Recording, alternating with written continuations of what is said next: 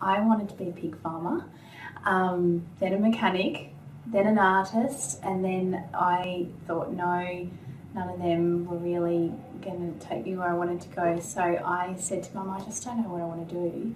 And she said, I always wanted to be an OT, but I got talked out of it. And she said, you can work one-on-one with children. And I thought, that sounds good. So my mum was a teacher, my sister was a teacher, and I thought, let's do something different. Yeah, so that was why I went into it. We did a subject at uni, I remember, where we had to make splints, and having wanted to be an artist, that was the closest thing I could get to some kind of moulding or something. So I really I loved it, and I thought, oh, this is something that I am really interested in. And then I did my 4th year prac at Newcastle Hospital in hand therapy, and I had a great supervisor, and I walked away from that knowing that that was definitely an area that I was interested in.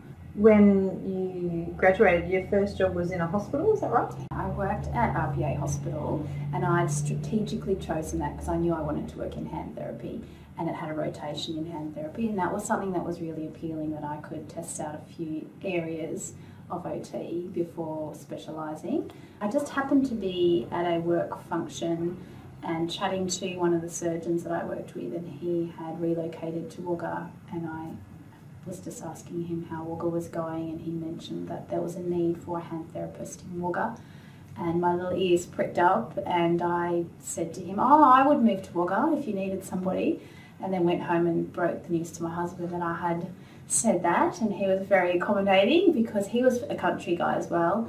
I was a country girl, and we went down and had a look at Wagga. We didn't know where Wagga Wagga was. We went down and had a look and really liked it, and thought, okay, let's start something while I'm on maternity leave, and my husband was still working in Sydney.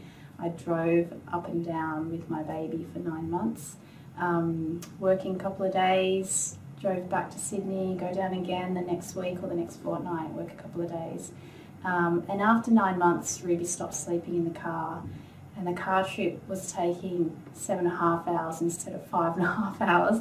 And I said to my husband, I think we need to make a decision. So we decided then that we would move. And as of that point, the practice just grew. And initially I thought it would just be me, a couple of days a week, being at home then with baby, that would be all great. But people just kept coming and coming and coming. And I didn't realise how many people in the Riverina would need hand therapy care. So it just grew.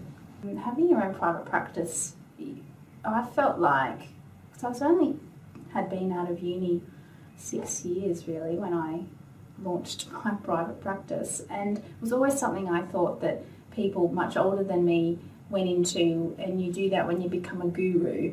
And so it was a little bit daunting to start with, kind of trying to promote myself and people paying to come and see me. When I really felt that I hadn't become a guru yet. So I found that a little bit difficult to start off with from there. And it wasn't until I moved there that I then started to let the GPs know I was around, and the other surgeons as well. So Riverina Hand Therapy is very busy now, and it has a few little side projects happening. The hand therapy is still our core business, and that's kind of the majority of work that's coming in at the moment, and I have 2 full-time hand therapists that work for me, and we get a lot of referrals now still from that same surgeon, but also from a lot of the other surgeons and a lot of the GPs and other health professionals as well, such as the local physios, which is great. And then we were getting quite a lot of children coming with handwriting problems, and I guess because we were hand therapists, we were seen to be able to provide that service. But a lot of the children coming in had a lot more than just physical handwriting problems. So they had a lot of sensory difficulties. They had a lot, some children were coming in with autism or with attention disorders. And for hand therapists, we didn't really feel we were trained to provide the best care for those children. So we ended up putting on a paediatric therapist who did a combined caseload of peds and hand therapy, and then over time it just kept evolving, and more peds children were coming for therapy. So we launched Riverina Kids Therapy, under the umbrella of Riverina Hand Therapy, so we could make that a specific, therapy service that we could offer on its own, because we could see that it really was a specialty of its own rather than lumping it in with hand therapy.